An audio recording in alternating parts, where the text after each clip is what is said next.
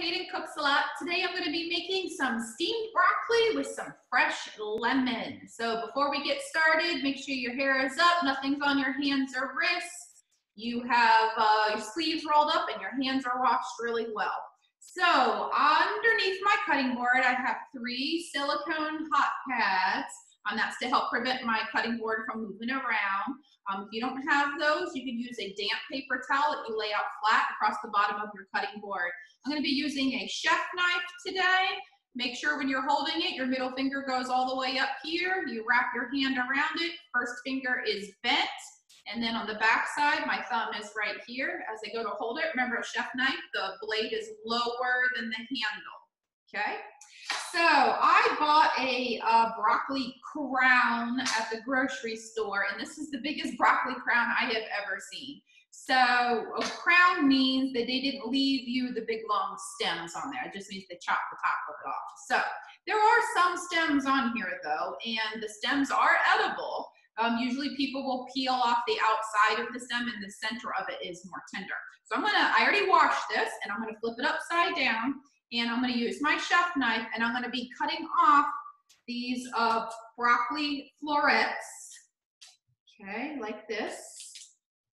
And then after I get them off of this stem area, then I can break these down a little bit farther. All right. Looks pretty good.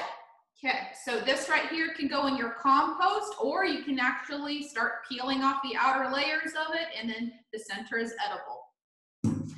Okay, I am going to stand these up so the bottoms are up, and I'm going to cut down to separate these into smaller pieces. And I'm going to leave some of this stem part on. I'm gonna cut a little bit of it off. I'm gonna leave some of this stem part on because that is tender. Okay, so cut that part off. I'm gonna put that in my compost pile, and then I'm just cutting down to break these up into smaller, fork-sized pieces. So you have a piece that you can stab your fork with and then put right into your mouth. Now, if you don't wanna cut this and you're working with little kids, you can just have them grab the floret and break it right off. So this might be fun for little kids to help you with. Just don't give the little kid a knife, okay? So I'm gonna keep on breaking these down into smaller pieces, and then we're going to put them into our steamer basket. Broccoli is extremely nutritious for you. It's a cruciferous vegetable, so it actually helps to fight cancer cells that can form in your body.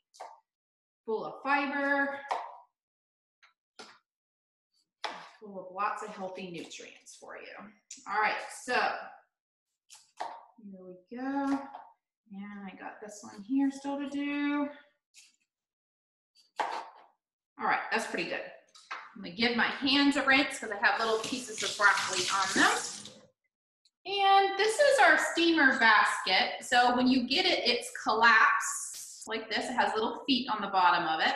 And then you open this up, okay? And this will fit into your pot. So like if you have a smaller pot, as long as this base will go in there, then the sides would be like that. With a larger pot, they would open up like this, okay? And then the center part goes up. Okay, so in the bottom of my big pot here, since I have a lot of broccoli, I already have 1 inch of water that I put in the bottom here. And you need to make sure that when you are steaming, the water does not go up to the bottom of the basket. So your water should be down here where the feet are. So the basket is above the water. So I'm going to set the basket in here. And I'm going to grab my broccoli and I'm going to put it on top, kind of like this. I'm scattering it around on top of the basket.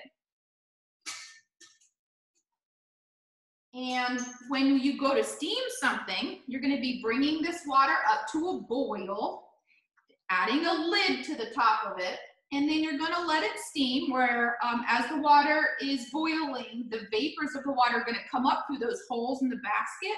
And it's going to steam your broccoli.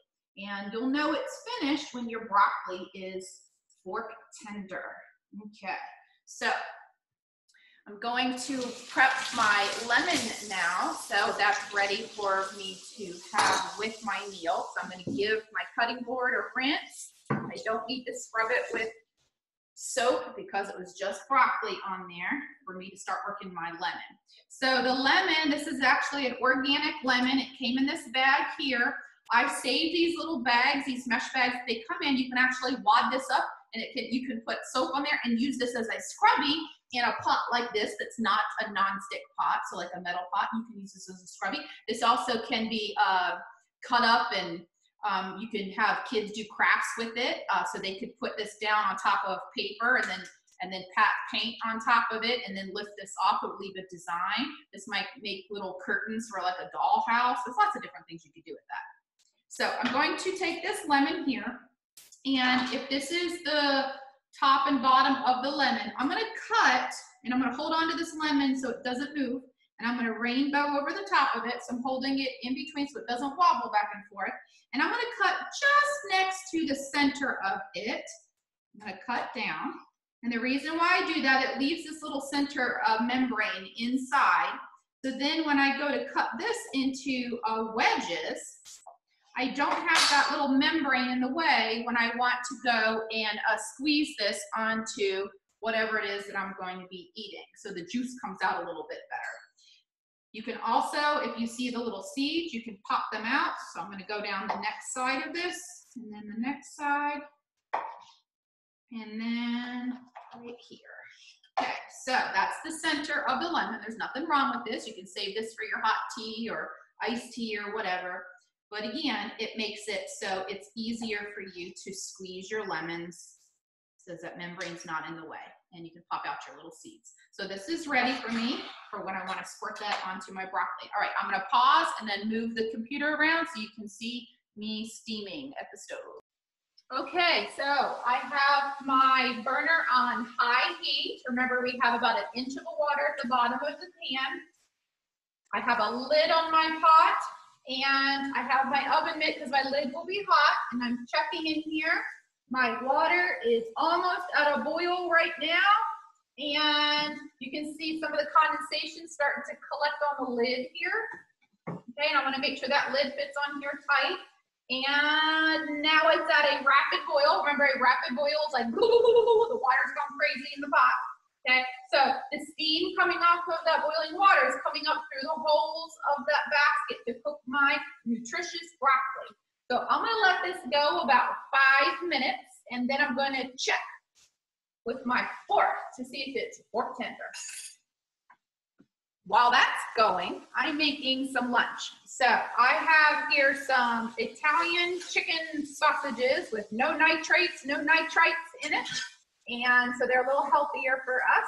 And I'm just browning these up in my cast iron skillet. So I warmed up my cast iron skillet over a medium-low heat for a good several minutes until I could feel that heat when I hovered my hand over it. I sliced up these sausages, and I just put them right in the pan. And I did not need to add any extra oil to this. And the sausages were at room temperature. So I pulled them out of my refrigerator and let them sit out for about an hour before I did this. You don't want to put cold meat in a hot pan. It's going to stick, okay? So you let it come to room temperature. So I'm just sauteing these up a little bit, and I'm going to get them golden brown to go with my broccoli for lunch. I'll be back. Okay, it's been 5 minutes. Oven mitt on. Lift off the lid. Make sure when you're lifting it, you lift away from your face. Okay, that's looking good. So I'm going to turn off my burner. The broccoli should be finished. I have my little plate here, and I'm going to pull up a piece of broccoli. It is fork tender. Okay, it has turned bright green. So when I stab it with my fork, it's definitely tender going in. Okay, so I have here a few items I thought would be good with the broccoli. Oh, I can't show you. Okay, well, let's see here. I have some salt, so I'm going to put a little bit of salt on my piece. I have some black pepper I'm going to grind on, and then I have some, it says roasted sesame seed. I don't know why it says roasted. It should say toasted sesame seed on the bottle. But anyway, I'm gonna sprinkle a little bit of that on there, and then I'm gonna take my lemon and squeeze the lemon across the broccoli, and then give it a taste. It should be, whoop, uh-oh, one just fell on the floor. All right, let's see here.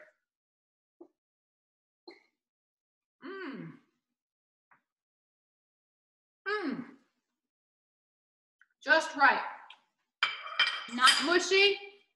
It's tender, but not mushy. I don't like mushy vegetables. So remember, your broccoli is very, very good for you. Broccoli is full of, let me see, it has fiber, has vitamin C, it has iron, it has something else in it. What's the other thing? Potassium, I think. Anyway, very good for you. Eat your broccoli. Thanks for joining me.